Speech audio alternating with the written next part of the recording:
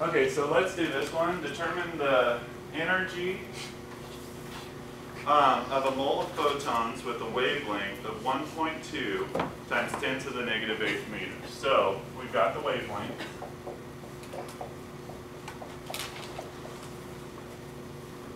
And we're going to have to figure out the frequency of this first to determine the energy.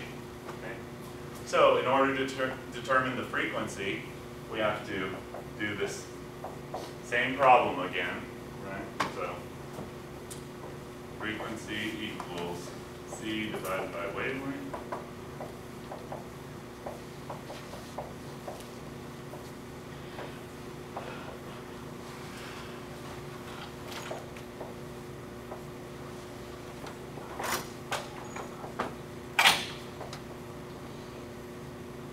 Cancel, cancel.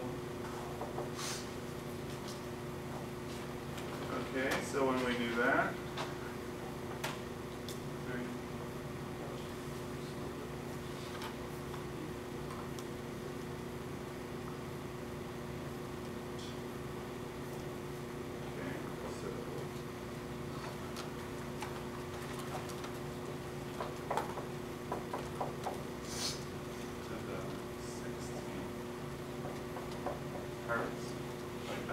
per second, if you want to keep it in that.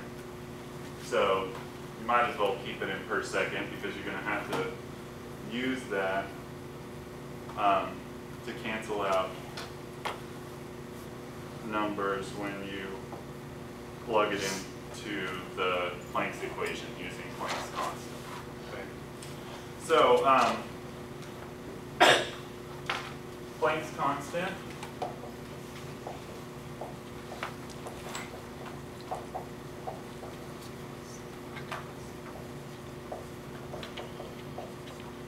I can do it this way.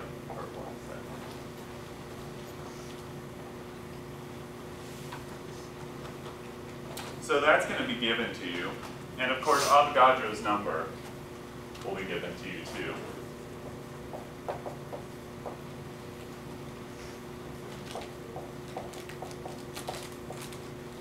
And this is, in this case, what are we doing? Dealing with photons. So this is photons per mole, if you want to think of it that way.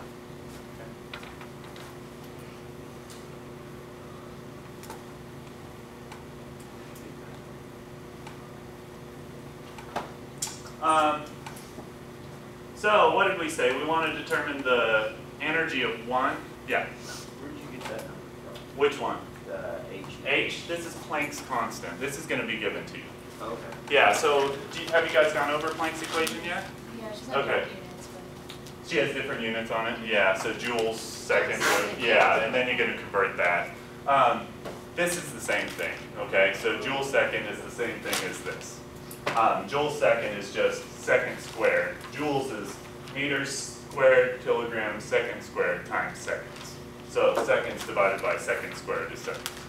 Does everybody understand what I'm talking about? Yeah. Okay, so I can do that conversion. No, it's fine, don't worry Do you about guys got it? Okay. So again, joule seconds is the same thing as this right here, okay? So what do we got here? So let's write down.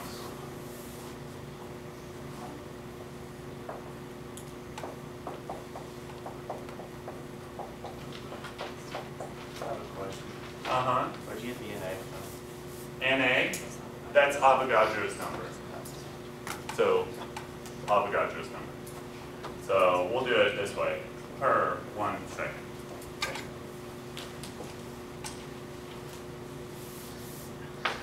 So in this case, E equals NHV. Okay, so if we're doing it for one photon, N is 1.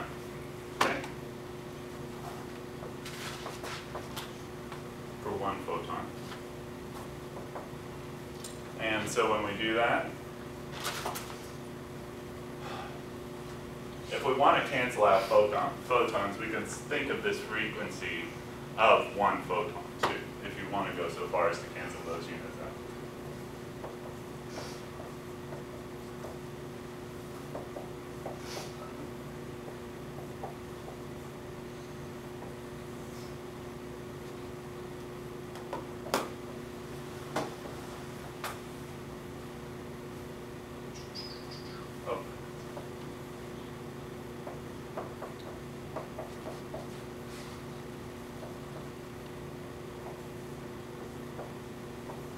So, I guess we're doing that derivation in the problem. I guess I should have thought about that.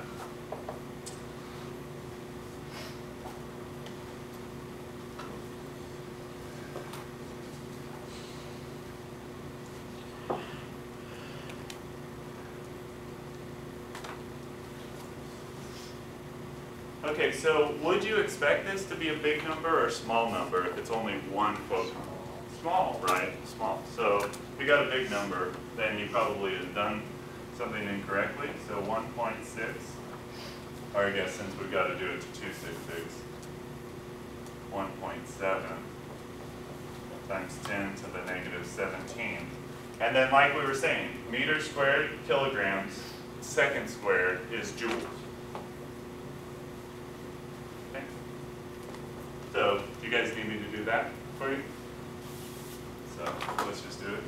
So meters squared, kilograms, second times second, and be second squared like that.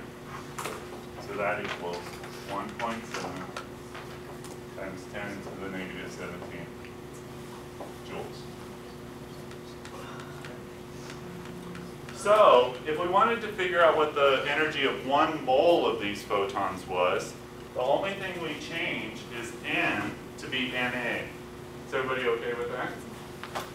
Should we calculate that one? Let's just calculate that one out since we talked about it at the beginning. Are there any questions on this one, ladies? Questions on this one? You got it. Okay, can I erase this bottom down here?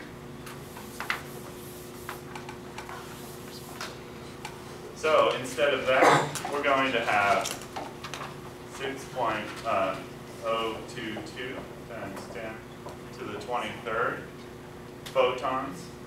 So if you want to think of it, photons. So we'll just take that number that we had before and multiply it by.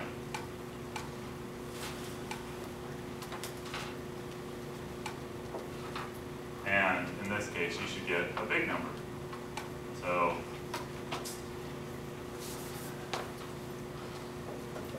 since you have to do it to 2 sig figs, 1, 2, 3.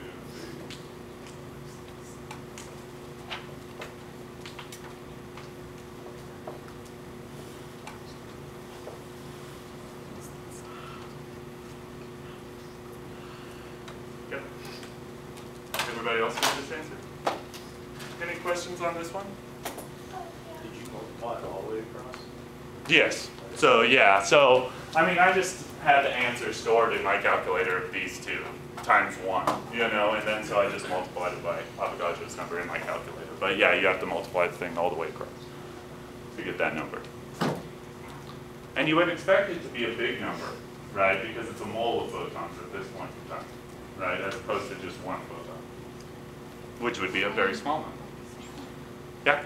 Is it possible to use the temporality potential equation to because this was Yeah, so do it this way. It's so much easier. Just do it this way, you know? Just do it this way. I didn't get that, but I don't know. Well, let's kill the video and then check it out, okay?